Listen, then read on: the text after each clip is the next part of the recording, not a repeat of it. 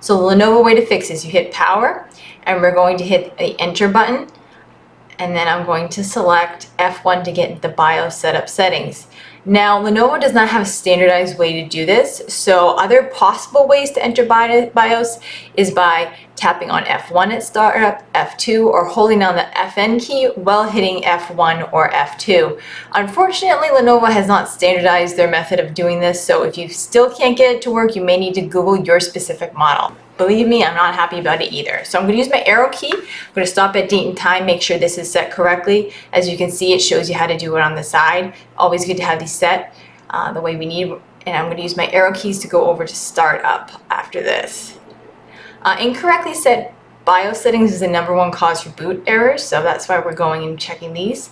As you can see, I'm going to UEFI using my enter key to make sure it's set on UEFI only. I'm going to go back over to the security tab with my arrow key. I'm going to arrow down, enter to hit secure boot, and make sure it's enabled.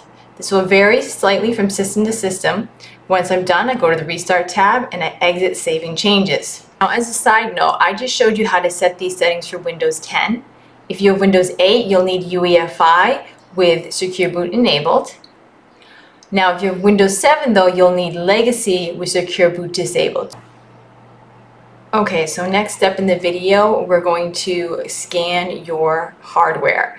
Now, down below in the description, we have a link for how to build a bootable diagnostic USB through Lenovo.com for free. So you're going to need to create that USB and then come back to this video. And also, if you have as a side note, if you have a ThinkPad, you're going to want to check out our ThinkPad version of this video, because you don't need a USB with most models of ThinkPad, because it comes in the software built into the ThinkPad. So you might want to switch videos at this point.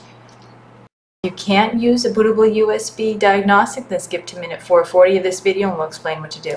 Okay, now we're going to go back into BIOS. I'm going to hit enter and then F1, and this is just a reminder of the other possible ways to enter BIOS.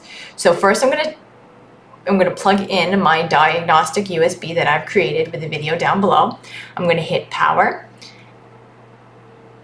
and then I'm going to hit enter and then F1 to go into BIOS. There is a chance it will just automatically boot, but usually you have to change the setting. So I'm using my arrow keys to go to the security tab and go down to secure boot, and then I'm going to hit enter and hit disabled. Then I hit escape and use my arrow keys to go to the startup page, and I go down and I change it from UEFI to legacy. Now when you go to install Windows 10, you're going to need to reverse these back. This is only for using the diagnostic, but for Windows 10 you need it to be set on UEFI with secure boot on. I go to restart page, save and exit, and I hit yes.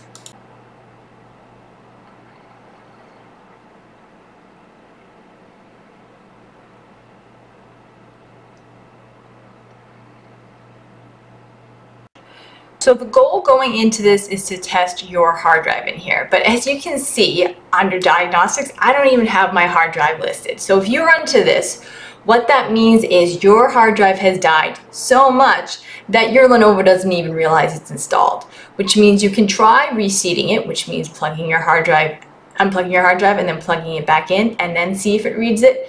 If it still doesn't read it, that means you need a new hard drive. We have a link down below on how to go replacing that. Next thing, if you do have your hard drive test listed, go ahead right now and hit enter and test it.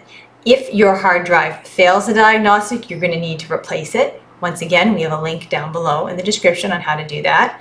Now the third scenario we run into, if your hard drive passes, that's actually a good thing. That means that it's a software issue. You're going to need to reinstall the operating system. We have a video down below in the description on how to do that. Also down below in the description for replacement hard drives and solid state drives, we've listed some options. Also, we've listed an option for if you want to upgrade from a hard drive to a solid state drive. The most common replacement options for Lenovo computers. Okay, so the bootable diagnostic did not work for you. In that case, you're going to need to use a process of elimination, which means you're going to need to try to reinstall the operating system. If it still fails, then most likely you need to replace your hard drive, because that's the most common cause for this error. Thanks for watching our video. If you found it in any way helpful, please like and share. If you like do-it-yourself computer repair videos, or you're an egghead like us, then go ahead and subscribe. If you have any questions or comments, leave them down below and one of our certified repair technicians will get back to you. But anyway, from one egghead to another egghead, this is Liz signing out.